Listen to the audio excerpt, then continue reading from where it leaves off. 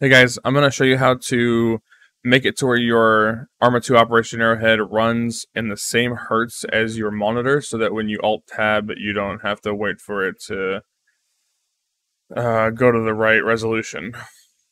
So, the long black waiting screen. So you're going to go to File Explorer. You're going to go to Documents, I believe, Arma 2. And then you're going to look through here and you're going to see Arma 2 OA CFG. You're going to open that.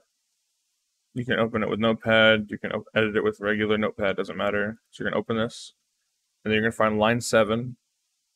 It says refresh. And then you're going to set this to whatever your monitor's refresh rate is. You're going to hit save. And then I would go ahead and do it for Arma 2 as well, just in case. See, I think I already did. Yep. So go ahead and do that for it as well. Make sure you have your game closed, and then when you restart your game, it should open, and then when you Alt-Tab, it'll instantly, when you Alt-Tab, it should instantly go to your monitor. You shouldn't have to wait for the black screen for it to rescale or whatever it is. Alright, that's really it.